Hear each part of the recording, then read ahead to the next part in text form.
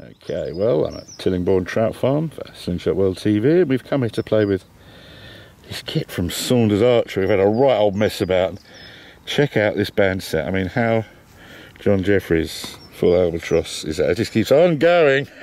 But nevertheless, I always like to exploit the do and say, show us your latest wares, mister. So this is one of those high security cases filled with, well, John, I gather this was mostly stuff that you'd made as actual stock for the shooting show? Yeah, a bit of stock, like I say, for anywhere really, but again, like I say, it was my homework for the show.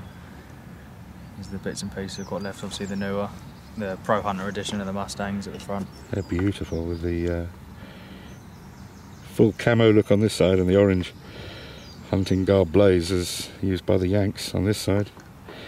Yes. Have many of these been sent off to the USA? Yeah, a few have actually. Mainly the Apex Pro Hunter, because I say these are only the first couple of Mustangs that I've made, but yeah, the Apex have definitely seen the States. What's this one here? It says reaching out on camera. Yeah, Apex. That is Apex. Beautiful.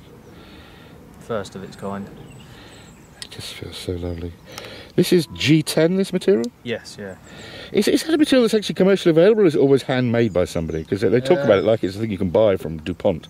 It's quite commercially available. Like I say, the basic G10 is what you use for it's a non-flammable material, so they use it for circuit boards and prototyping things, backplates of boilers and stuff like that, because it can't set on fire. Yeah. But then obviously companies fill it full of colour and layer it differently. So, and again, that's day glow, as bright as you can get without being glow in the dark. That's absolutely beautiful.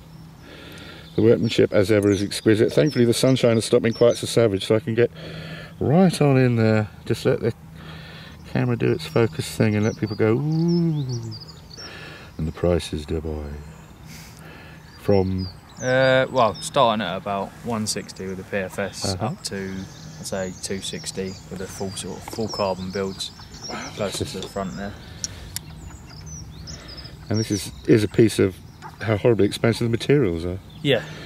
Plus how incredibly long it takes to fettle, finish and shine, because carbon fibre is, pardon my cracky throat, one hell of a material to deal with, eh? Yeah, it doesn't tend to like to shine. It's only the resin that it's bonded with that does shine.